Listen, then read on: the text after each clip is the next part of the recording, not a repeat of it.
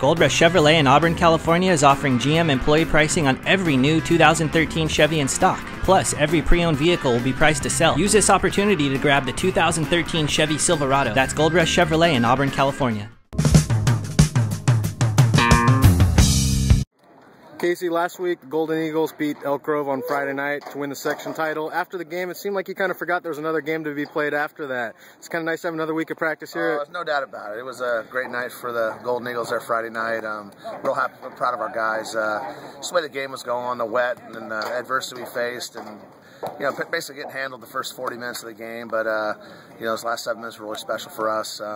Started with making a couple plays. Dylan had a big run. Our guys started believing. We had a big onside kick, and you kind of get momentum. Momentum is such a huge thing, especially in high school sports. If you get the momentum on your side, a lot of good things can happen. But I think our senior leadership just fell through. They didn't give up. They didn't quit. They kept inspiring and told the guys to keep believing. And it's amazing what can happen when everybody believes it and doesn't quit. And we finally got some breaks and took advantage of them. Had some big plays down the stretch, and fortunate enough to come away home with the section championship.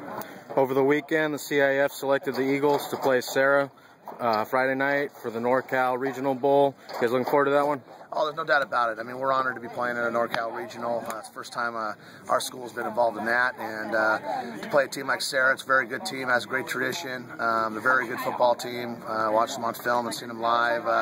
We got our hands full this Friday. But, we feel we match up well. We feel we have a good chance going down there. If we continue to do what we're doing, taking care of the football, tackling well on defense, and playing solid special teams, we feel we can get the game in the fourth quarter and hopefully have some more magic like we had last week.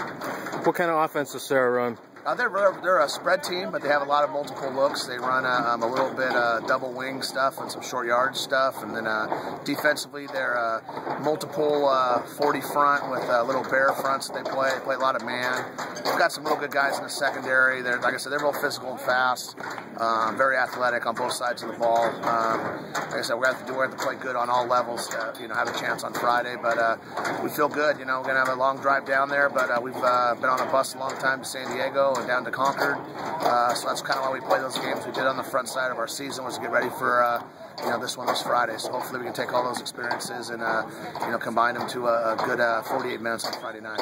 You got a lot of sophomores who played on that state bowl team in 2011. You think they want to get back to that game? There's no doubt about it. I mean, I think that's what you play the game for, to be able to play in a state championship. And these guys have been breaking some breaks throughout the year, straight to state or what have you. And it's funny how it's coming. We're pretty close. You're one win away from going there. So we don't want to look too far ahead, but we feel like we have a great shot on Friday night, and hopefully we'll get the whole town down there and San Jose representing well, and hopefully put a good 48 minutes together and have an opportunity to play in the state finals the following week. All right. Last couple of games, Michael Moore has been coming up pretty clutch for you. He's got 13 touchdowns in the playoffs, 8 in the last 2 games.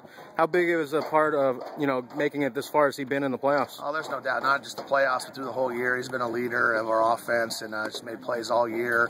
Really runs the offense well. But yeah, he's been special the last couple playoff games and throughout the playoffs, and just real proud of him. I thought he got a little flustered early, got some pressure on him, and he had some throws he probably wanted to take back, and that's just a credit to him of making plays there in the fourth quarter with the rain in your face, the wind in your face, and get the ball out to give Trey an opportunity to make some catches, and then hitting Dylan on that screen pass to win it. I've been more prouder than a quarterback than Mike on Friday night. He just really willed us to making a comeback, and he did a great job. We wouldn't be where we're at with the Mike.